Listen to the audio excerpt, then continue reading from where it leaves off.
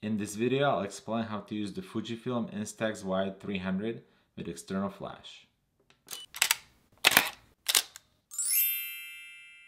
Hi, I'm Matej. Welcome to my channel. Let's talk flash photography with the Instax Wide 300. The most common problem with using the internal flash on the Instax Wide 300 is that the subject is usually well lit, but the background is completely dark. To understand this problem, let me explain how the flash works in the Instax Wide 300.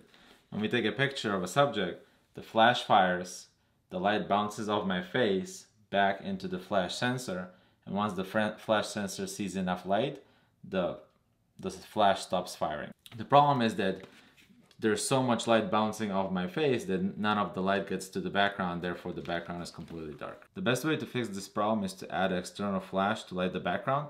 What I use is this Godox TT600 in optical slave mode. So what happens is the Instax Wide 300 fires the internal flash, it travels, bounces off the subject, and the sensor in the external flash picks it up and fires as well and lights the background. The way I set it up generally is I use the camera to take a picture of the subject and I put the external flash on the other side, just out of the frame, point it to the ceiling, and then it fires off and illuminates the background. To make this work, you have to set the external flash at optical slave mode S1.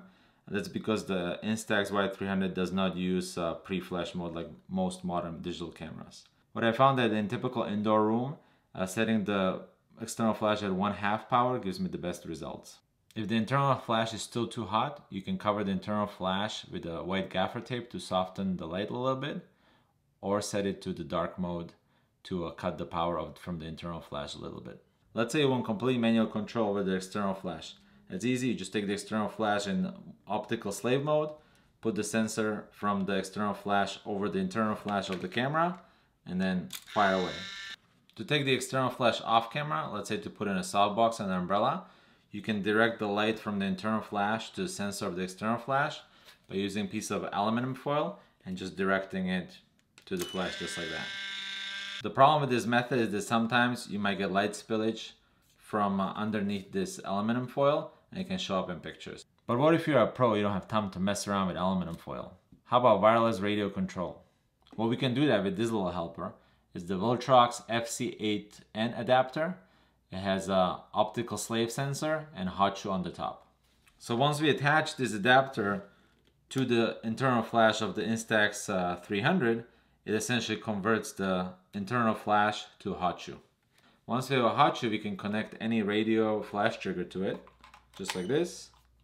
And then we connect it to the camera, like that, and get full radio control.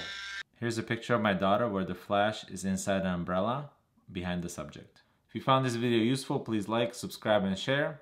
If you have any questions, please ask in the comments below.